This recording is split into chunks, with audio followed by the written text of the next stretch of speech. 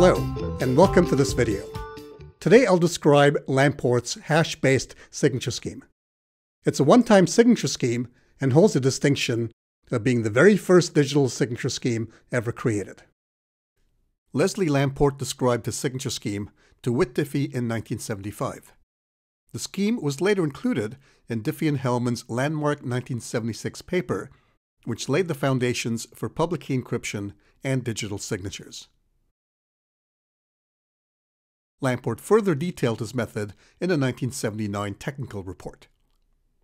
As we'll see, Lamport's signature scheme has the desirable feature that its security relies only on standard cryptographic hash function properties rather than number-theoretic assumptions such as the intractability of factoring large integers or computing discrete logarithms on elliptic curves. As a result, Lamport's scheme remains secure against both classical and quantum attacks. To illustrate the core concept behind Lamport's signature scheme, let's start with the toy version that signs a single-bit message.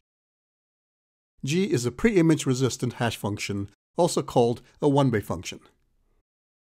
G maps an n-bit input to an n-bit output. In practice, G could be the SHA-256 hash function, so n equals 256, with inputs restricted to 256-bit strings. In key generation, Alice randomly selects two n-bit strings x0 and x1, and computes their hash values y0 and y1. Alice's private key is the pair x0, x1, and her public key is the pair y0, y1.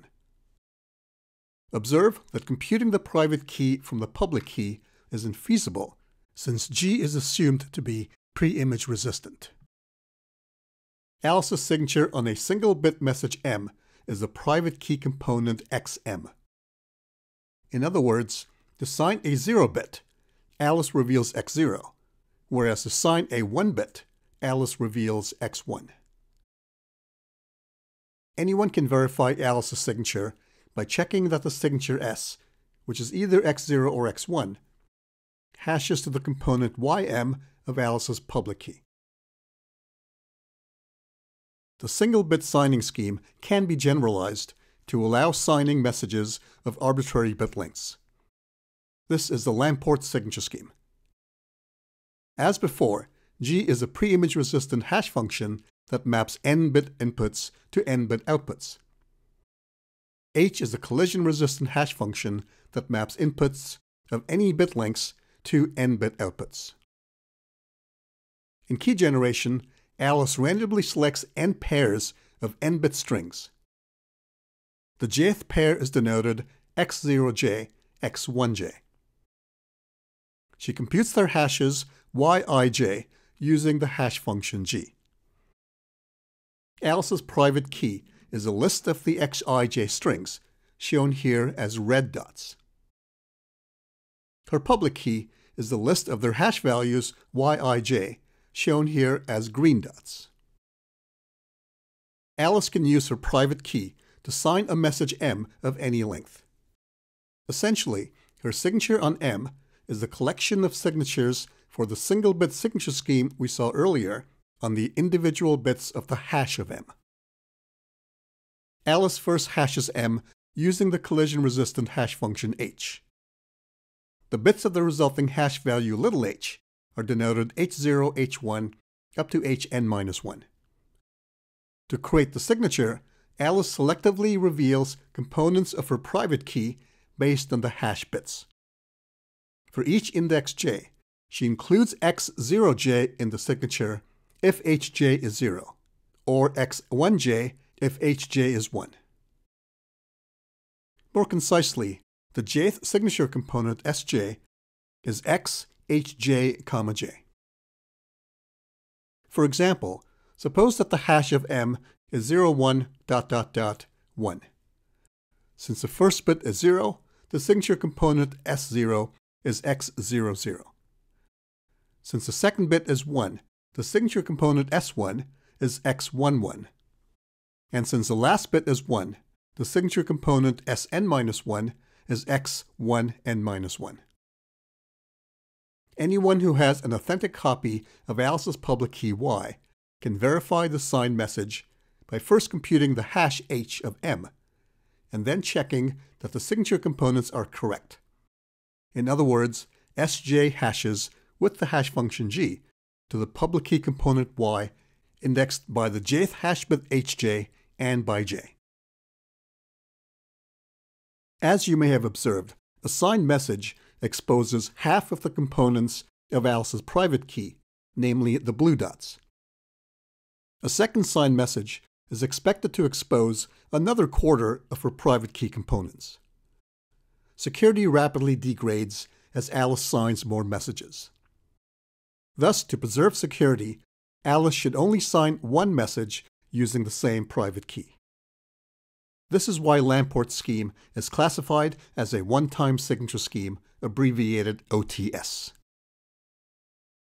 The security notion for a one-time signature scheme is a restricted version of the general signature security definition presented in the first video. The restriction is that the adversary is only permitted one query to its signing oracle.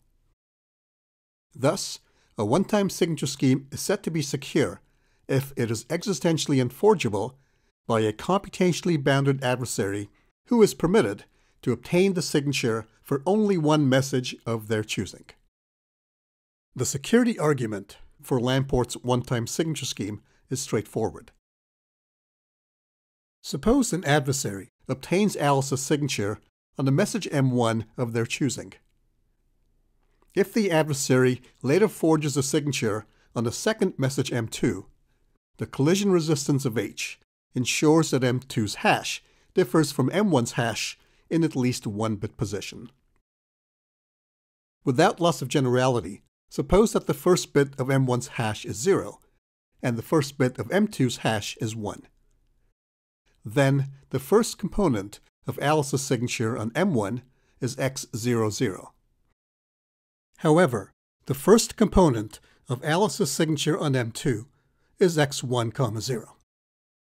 In order to compute the signature, the adversary must be able to find a pre-image of Y10. But this isn't feasible since G is pre-image resistant.